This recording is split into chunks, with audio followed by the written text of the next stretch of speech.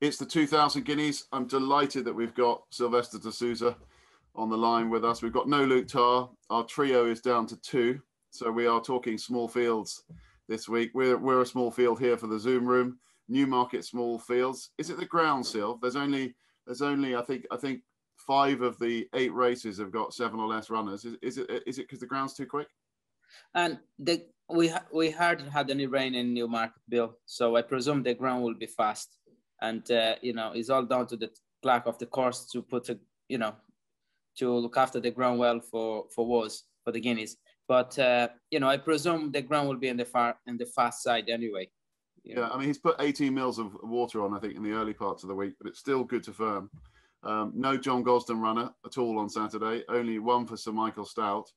But it is the big day's racing. Yeah, it's a classic day, and probably that's all down because it'll be fast ground, and they got so many good horses, probably they don't want to do any damage on them so early. There's plenty more races for them to race in. But, on a classic day, either go on a fast ground than go on a soft ground. Yeah, you'd much rather have those conditions. Well, before we talk about the Guineas itself, there's lots of talk about draw bias and the golden highway up against the standside rail. Do you jockeys wait and see after the first race, or is there just this mad maneuver where everyone wants to try and get across to the standside rail? Well, in a classic day, will be plenty jockeys walking the courses, or the trainers as well. So they always give us kind of indicating where to go, where they like to see the horses running. So sometimes we try to follow that, but at the same time, we take the consideration to watch the first few races to see where the best ground are, Okay, so we'll be looking at the first few races, but for you ride Mystery Smiles, who is a 100 to 1 chance in the 2000 Guineas, the 340. Doesn't feel, we've spoken about it, doesn't feel like a 100 to 1 chance. It was a good run in the Craven.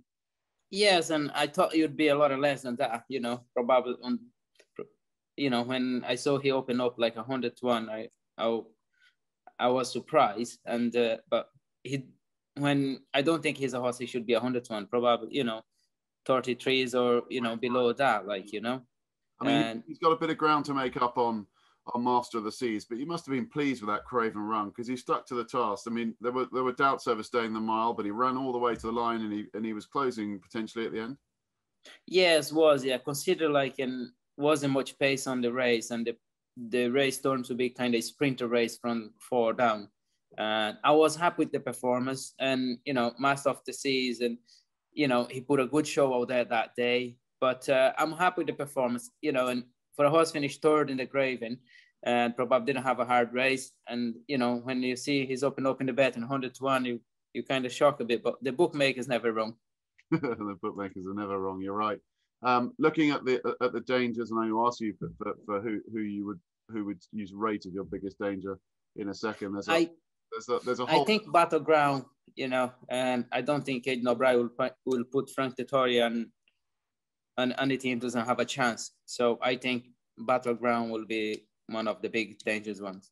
Okay, so of those Irish colts, there's obviously they've got Wembley, they've got Thunder Moon, and Battleground. It's Battleground for you, a son of Warfront, obviously the experience of running in America.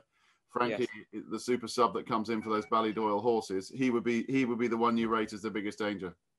I'd say so, and obviously you got the Craven winning, but Battleground is still standing at the top of my list. Okay, so Mystery Smiles is going to win it. Battleground's going to be the one that comes out the pack to chase you home. From where I sit, I think Thunder Moon is a huge player, and Charlie Hill's horse that won at the course, Muta Masek or Muta Sabek, I think that's a player too. But a wide open race. Quickly before we wrap up, just looking at your other rides, you kick off in the first. A nice ride there for Mark Johnson in If You Dare.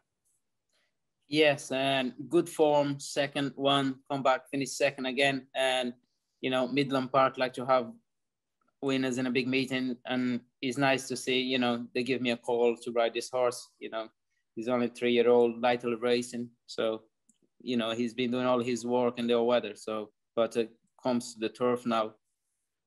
Okay, well, we'll see how he gets on. He's obviously got Creative Force up against him. And then looking at your other two rides. You've got two nice rides for King Power. In the 4:15, you're riding Chill Chill. She kind of prepared for this with a nice second at the track. Yes, and she ran a good race first time out this year, and probably she just need a run to get the rust off her. And you know, I'm happy. Small field suits the filly. She likes to be held up, and a nice small field, I think she could do better. Okay, and then your final ride of the day comes in the last, Long Lie, who won really well recently after being gelded. I think that seems to have made a big difference with him.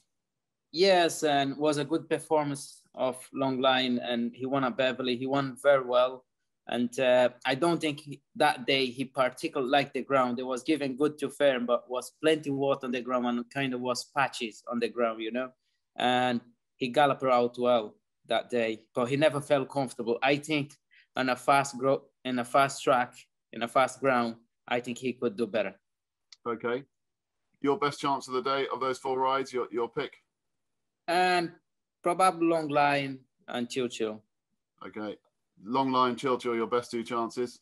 Not Mystery Smiles. Hope you ride well, that. And I think we could be there chasing each way chance in 100 to 1. It would be nice. Okay. So each way chance, Mystery Smiles. All the latest prices on starsports.bet. There's a whole lot of offers. There's the pipped offer. There's loads of things to look out for. Silv, good luck on Saturday. Thank you so much. Thank you.